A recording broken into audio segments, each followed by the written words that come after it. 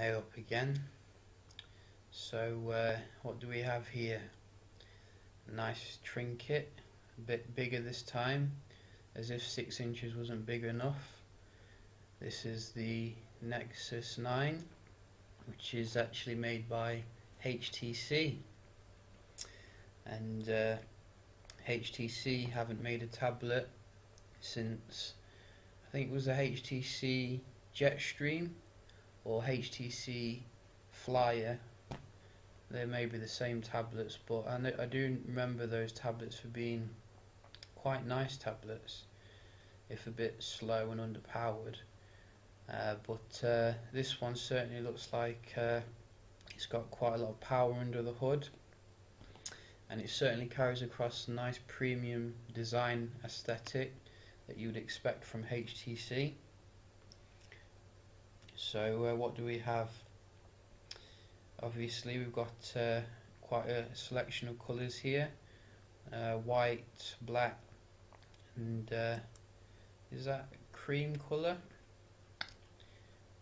Looks like it's like a brown colour, but it's got quite a nice minimalistic design to it. I do like the way that they've put the camera kind of in the corner and out of the way, and looks like it's described quite well as well.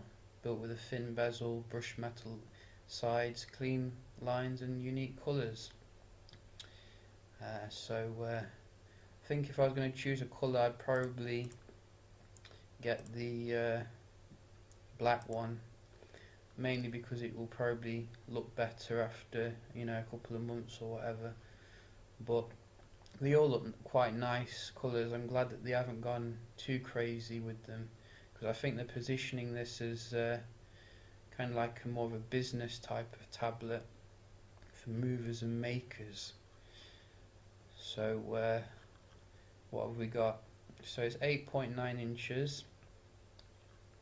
I don't think it's telling you about the screen technology yet, or the PPI, but it does have those nice HTC boom sound speakers, which is nice. As we know, they're like very powerful from the HTC One series. Powerful processor. This is the Tegra K1 64-bit processor from NVIDIA. So we haven't seen a NVIDIA processor since the Nexus 7, the first gen, which didn't have the best battery life but was quite a solid performer. You get a keyboard with it as well. I transform it into like a Surface type of thing, Surface 3. Looks very Surface, that does, and it's magnetically attached. Hope it's not too expensive, because it certainly will make you know, the business credentials of it higher. And you get Android Lollipop, which, as I mentioned, looks very nice with its new multitasking notification area, as well as the nice material design. So what we got in terms of specs: 8.9 IPS LCD. Would have liked it to have been AMOLED, but you know, can't have it all, I guess. LCD is still quite nice. Battery 6700. Obviously that's an improvement over Nexus 7 battery, which is about 4000. Although again, it is a bigger screen. I hope it can manage a NVIDIA processor. You've got 16 gig or 32 gig model. Looks like no micro SD again. Google, you know, they just don't like micro SDs, do they? You get 8 megapixel rear camera, 1.6 megapixel front camera. So I hope photography is improved from most. Oh, we've got more specs here. So what we got? 9.5 hours on the battery. That sounds quite decent. Double tap to wake. QXGA, quite high resolution. 2 gigs of RAM. Latest wireless, that's nice. f2.4 focus.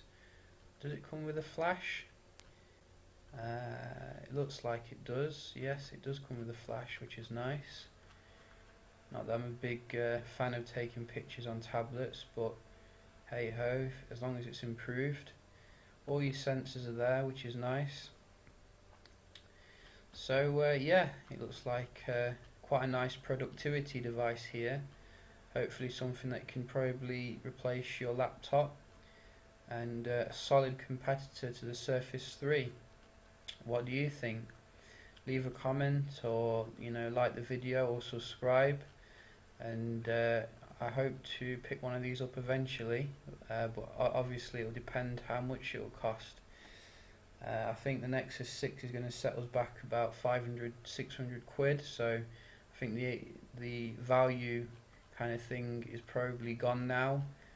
These are very high-end devices, I think, to compete with Apple and Microsoft, so I'll be looking forward to grab one though when they do come out.